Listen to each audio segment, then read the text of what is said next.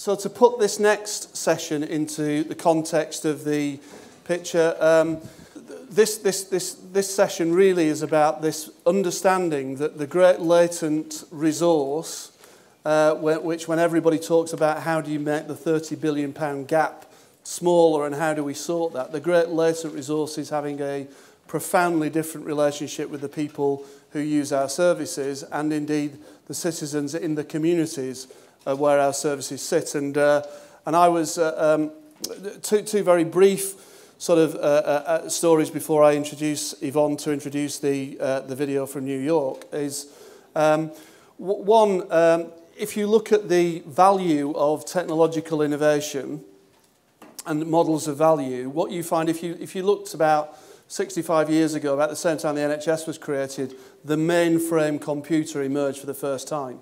And it was probably about the size of this room and did basic mathematical tasks. Now, as the value of that instrument sort of declined, it was taken up by the creation of the personal computers. And then, similar as that declined, we had the laptop and then the things that we now have on our wrists, etc., and probably built into our clothing in the future. But actually, what's added most value to technological advances around computing has been the engagement of users of that in using those technologies for benefit. So alongside that kind of wave pattern of more value and then decline has been an exponential value curve, which has been about users engaging with technology.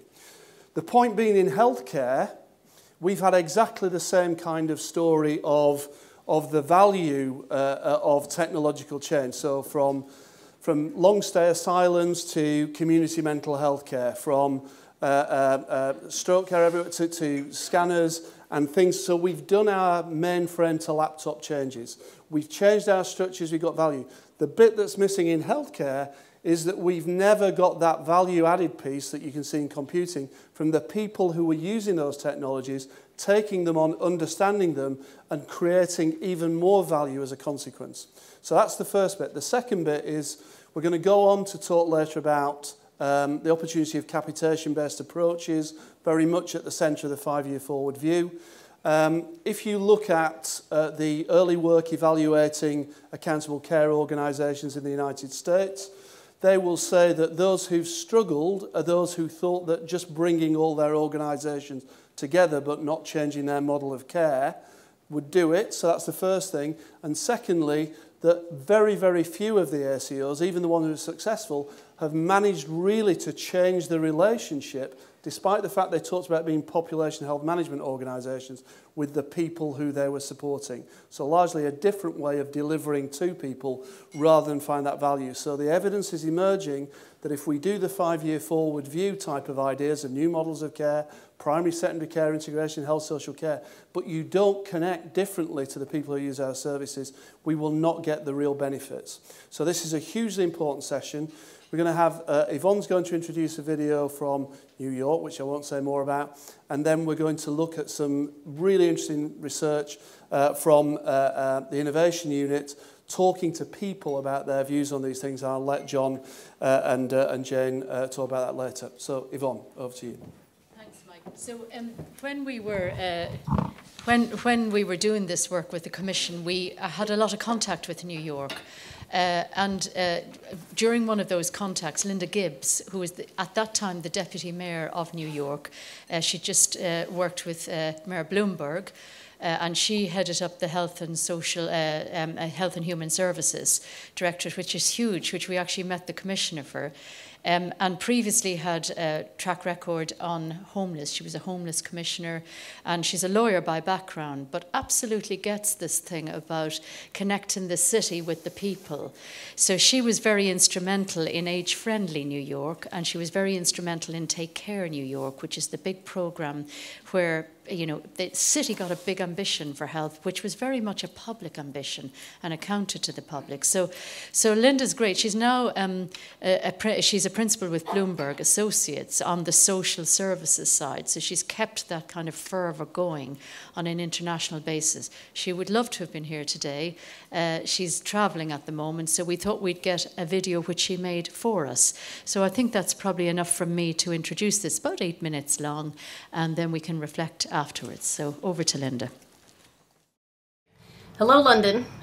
This is Linda Gibbs here from New York. Really pleased to join you through this video, and really, really excited about your report. You did a great job. It's just chock full of a ton of really great recommendations, and I think really, really promising in terms of the work that's to come. And that's a little bit of some of my reaction that I want to share with you today. I think by the time, I read through, and when I read one after the other recommendations, I thought there were so many good things there.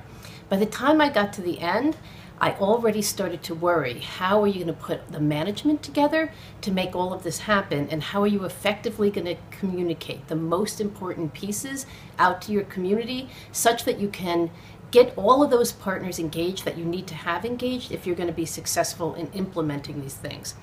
And so in a way, one of the last recommendations becomes the most important, and that is for the creation of a health commissioner. I think in that recommendation, what I read is the desire to have a permanent individual who is representing the mayor in the city to be the advocate on behalf of public health for the city and on behalf of good health for all the citizens of London. And that, I think, is a really key recommendation, so that there is one person clearly accountable for making sure everything happens. Not that that one person has to do everything, but you need that key driver who's going to make all of this happen for the mayor, and not just for this mayor now, but for future generations, so that you have that point of accountability, that point of advocacy present in the city. So I think if I had to rank them all, that comes up pretty close to the top for me as among the recommendations. And then the other piece that was there was the recommendation that there be a citywide plan that articulates the top goals.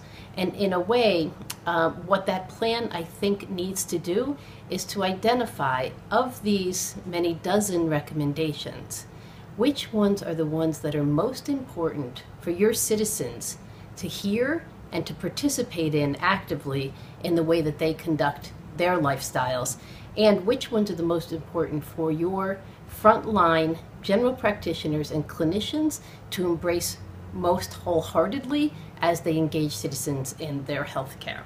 And so what I equated that to, that I think was so important in New York City, was our Take Care New York plan. We only targeted 10 top priorities, and we organized all our messaging for our communities around those priorities. So we did it at a citywide level, but then we broke it down and we replicated that report for each of our 59 community districts.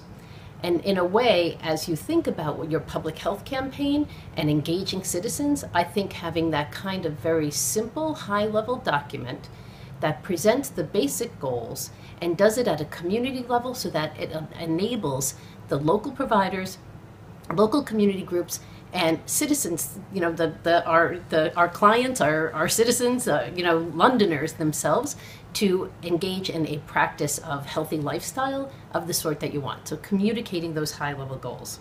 And then lots of things that are otherwise individual recommendations in the plan can fall in under that. And I love the recommendations around using some of the resources that are available to the mayor's office to encourage people for active living, active lifestyles. And so thinking about active design. What do your streets look like? What do your office buildings look like? And anything you can do to reinforce the messages to the public for using those opportunities to keep moving as an important part of their healthy lifestyle. In a way, I thought that one point was where you really reflected the importance of public communications and public relations in communicating these messages. I would look for more opportunities other than just that active living and walking in particular. But it was really important, just in the way our calorie posting in New York City was an important signal to send out to citizens that how much you consume at your takeout restaurant is influencing your health. So think about it, look at it, be informed by it, think about it. And so promotion on active lifestyles, calorie posting, what are more opportunities like that to send the messages in the community? Another piece that I thought really ran through your recommendations were very much about how your general practitioners and frontline clinicians were providing healthcare services and what you can do to reorient them toward the more holistic and preventive healthcare. You also had recommendations on electronic health records. One lesson we had in New York City when we created an electronic health record for our low-income community clinicians was not just that we wanted to give them that tool, that electronic health record, but we hardwired into that tool best practices around what should each checkup of each client who's coming in, each patient who's coming in, you know, what are the routine checkups that are right at this point in time for those individuals. So by giving them the electronic health record with that hardwired in, it prompted them toward best practices that they weren't otherwise doing as clinicians. And so it improved. We had great improvements in terms of just the number of routine checkup activities that ought to be conducted, sort of much higher rates of that, those activities happening. But then what it did, which was really great, was that it gave us a chance to really monitor baseline and monitor progress in communities and to see the outcomes for the patients in the various settings and understand who was doing better by their patients, which patients were adopting better practices. And then it allowed us also to go in and think about quality improvement activities in those places where the numbers were lagging behind, which then led to incentive programs where we could actually work with the payment structure to incentivize providers around those practices and draw their attention to it in a way that perhaps just having the best practice tool there wasn't working.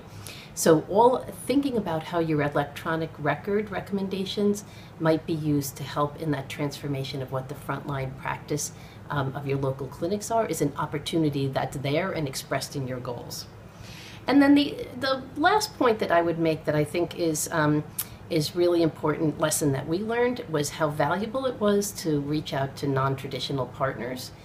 And I think I mentioned this back when in the spring when I visited the launch of your commission. The second largest contributor to life savings in New York City was actually the partnership that grew out of our conversation with folks in climate change and environmental health. And so that conversation gave rise to an air monitoring system. The climate change people, with all the knowledge about what was driving pollution, came up with the mechanisms to bring those numbers down. And then the health partnership was the way that we actually tracked the impact in terms of people's health. And we were able to determine that second to smoking only, the changes in air quality that came out of that partnership generated more life savings than any other initiative.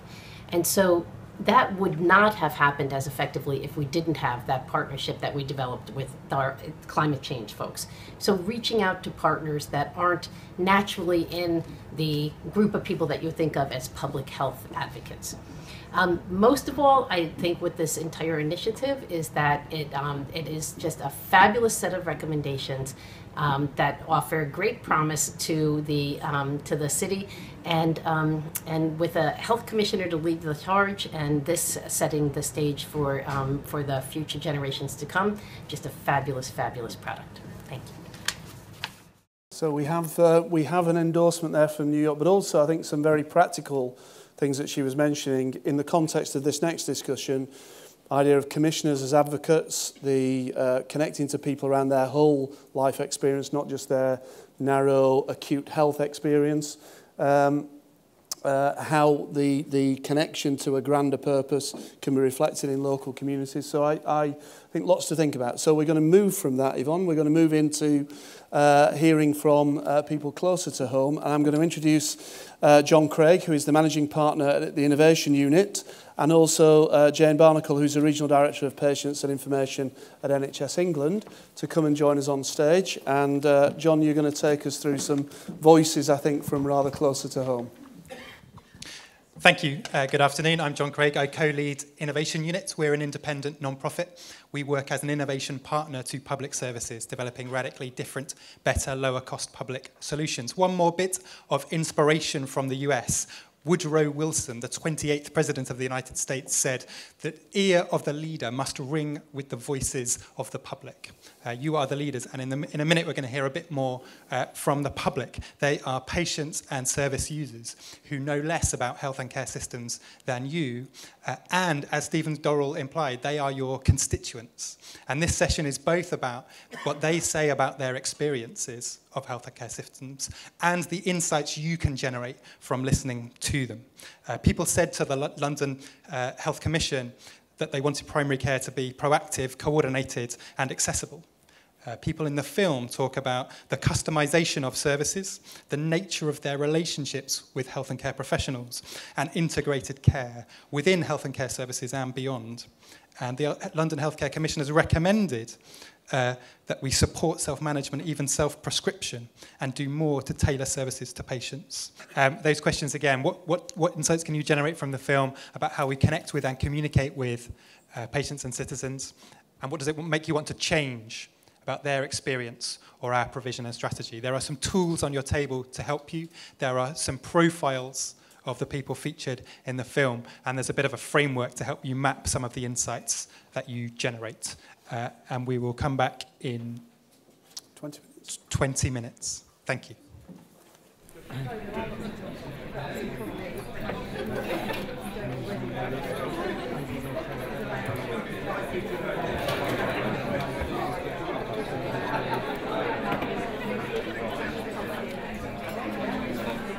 To move us into our final session, we captured your roundtable discussions, and we'll pick up those really practical points that you've had, the insights that you created around your table, and we'll play them back into the thinking about how you make things happen.